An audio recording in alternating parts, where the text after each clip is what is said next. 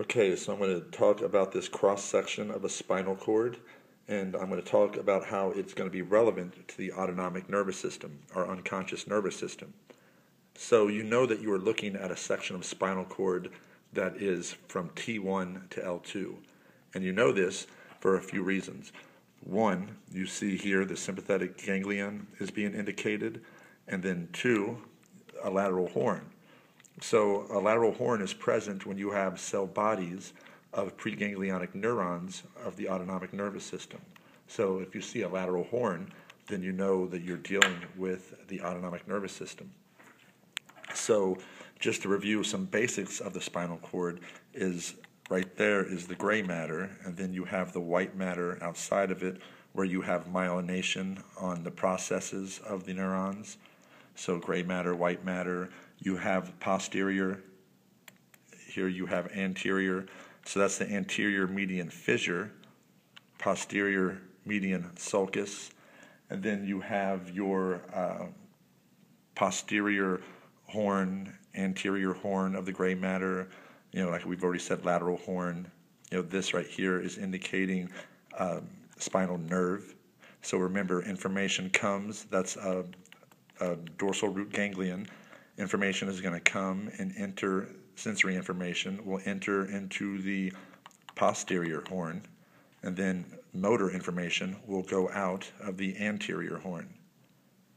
Let's see, so you can review the other structures on the basics of the spinal cord, but the purpose of this is just to talk about how it's going to play a role in the autonomic nervous system. So what you see here is lateral horn. So the autonomic nervous system has two motor neurons in it. And so the deal is the first cell body is located in the lateral horn of levels T1 to L2 in the spinal cord. And then it will pass out of the anterior horn. It will come up here into the spinal nerve, and then it's going to enter right there. That right there is called the white ramus communicans. It's called that because it has myelination on it still. The first neuron of this two-neuron chain is going to be lightly myelinated. And so we jump down here, and you can see there's the cell body we talked about, lateral horn. It's going to pass up for here, and now it's going to come into the white ramus communicans, and it will synapse with the second neuron if it's going to use a spinal nerve to get to its target, and it will go through this structure shown up here,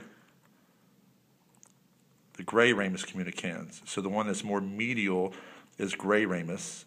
The one that is more lateral is the white ramus. And so that is how the white ramus is how we get into a sympathetic ganglion, and then we synapse. And if we're going to jump back onto a spinal nerve, then the gray ramus, and it's gray because now the second neuron is not myelinated, that will jump through the gray ramus and jump back on the spinal nerve. Remember, there are splanchnic nerves where the first neuron will pass through the ganglion without synapsing. So there's a lot more to this model than what I'm talking about, than what I've talked about, but I just want to stress the importance for the autonomic nervous system. So the autonomic nervous system, the pathways have two motor neurons. The sympathetic nervous system, the first cell body originates in T1 to L2. So that's how we know that this is sympathetic nervous system. We see the sympathetic ganglion, so we know this is T1 to L2.